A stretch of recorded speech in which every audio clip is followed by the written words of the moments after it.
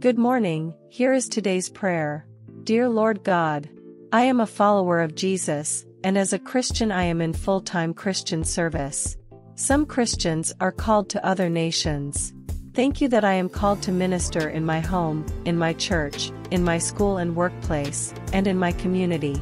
I am called by you to minister to others and to worship you wherever I am.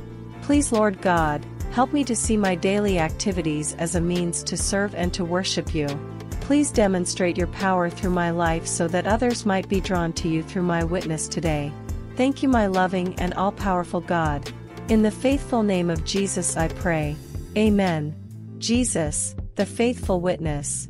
Grace to you and peace from him, who is and who was, and who is to come, and from Jesus Christ, the faithful witness.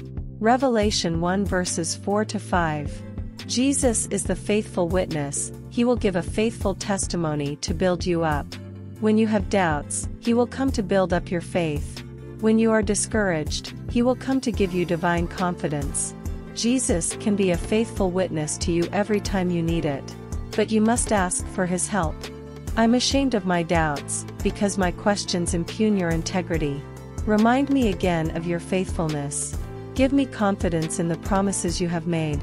Jesus is the faithful witness who came to witness to the people of the world that the Heavenly Father loves them. But they did not receive the testimony of Jesus. Even though he was a faithful witness and he demonstrated it with signs and wonders, the world wouldn't believe him. Jesus told Pilate, I bear witness to the truth, John 18 verse 37, but Pilate rejected him. Jesus faithfully declared the truth, but he was crucified because of what he said and did. Just as Jesus was faithful to the end, so he wants you to always be faithful even if it costs you your life.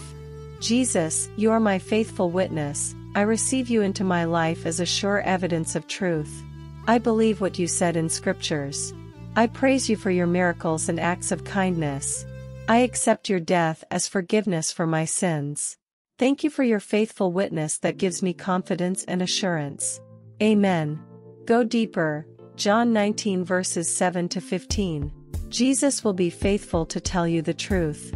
Tomorrow, Jesus, the root and offspring of David,